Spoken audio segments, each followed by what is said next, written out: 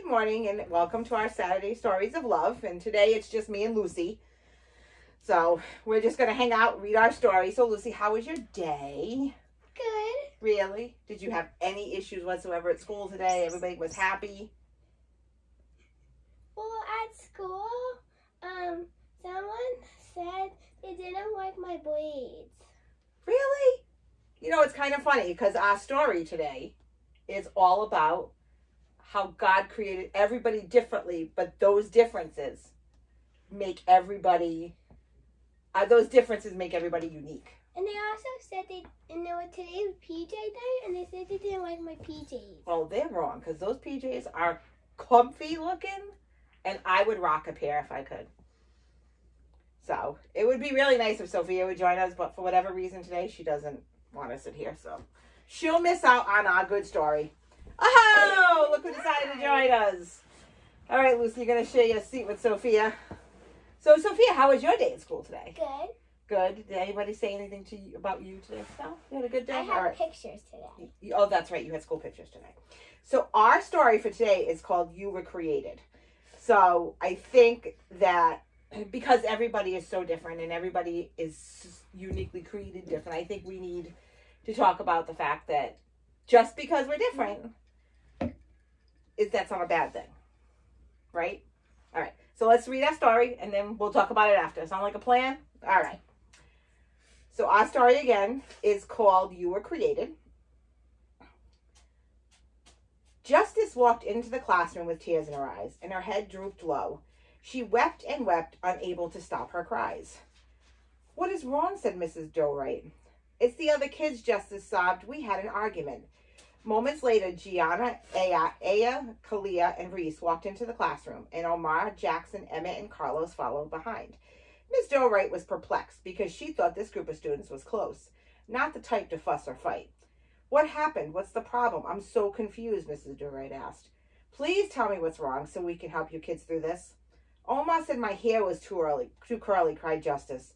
"Well, you said you didn't want to be my friend because of my accent," Carlos replied. "That wasn't until you made fun of the food my mom packed me for lunch," Aya chimed in. "You said I eat too much rice." I don't. She's your BFF. Yeah.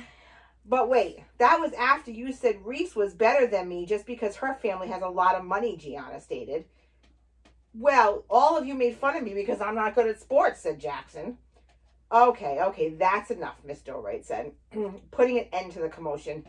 "Each of you is different, and that's beautiful. From the color of your skin to the food that you eat, your differences make you exceptional in your own right," Mrs. Joe Wright said. "My mom said we don't see color. That's not what we do," Reese explained. "Well, my sweet Reese, I encourage you to see color. When you choose not to see color, we fail to acknowledge all that God has created."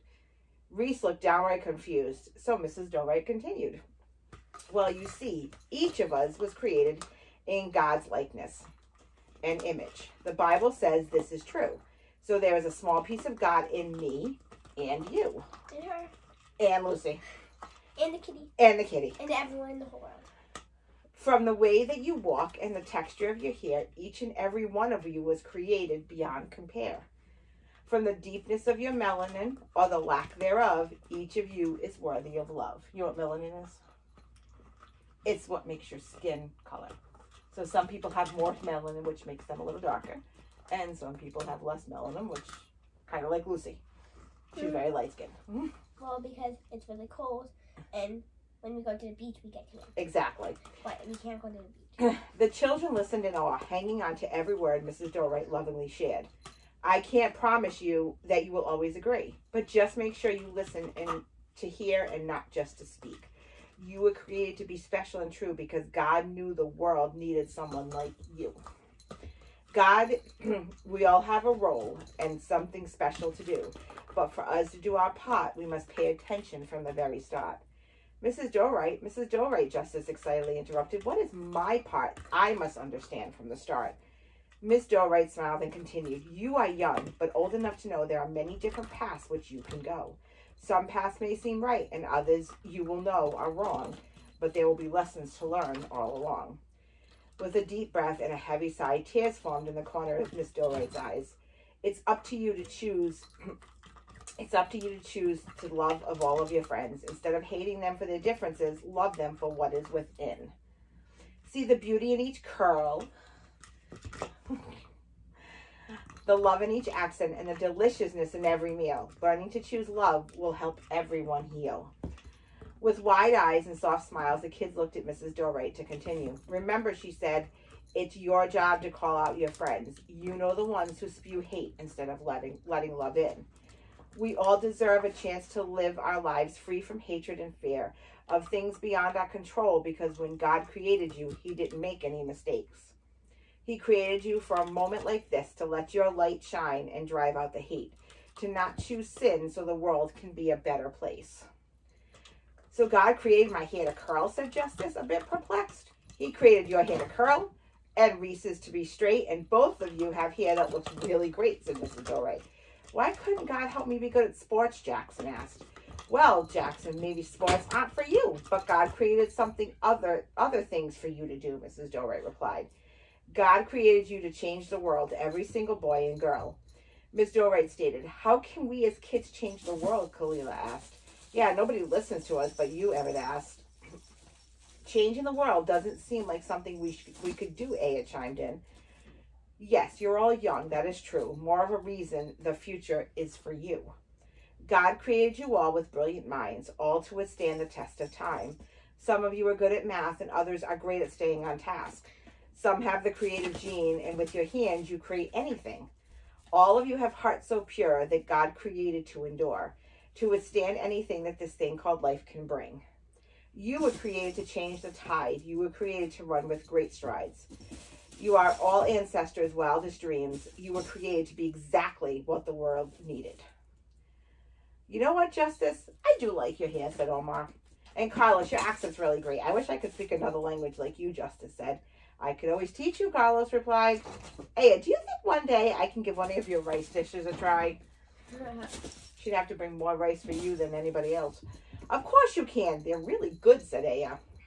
And Jackson, you may not be as good at sports as others, but you can draw as well. Nobody can draw as well as you, Kalila said. She's right, Jackson. You know it's true, Gianna added. That means a lot coming from both of you. The two best athletes in school, Jackson replied. This is exactly why the world needs you. Your ability to explore change is beautiful. Many adults have a hard time with this. I think that is one of the biggest reasons God made kids exist.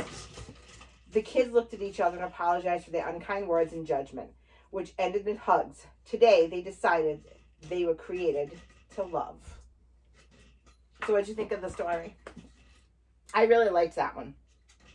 I think that it's a really important lesson. One I know that you are very good with, because you never have anything bad to say about anybody. So, what did you think, Lucy? Good. Good? All right. Well, folks, thank you for joining us today as usual. And we hope you enjoyed our story, and we hope you have a great day. Oh, I gotta go. Why? Because I was supposed to meet my friends for dinner. Oh, well, go meet your friend for dinner and enjoy that rice. Yeah, I will go with rice. Bye. Bye, everyone. Thank you so much. Have a good night. You know why I was laughing?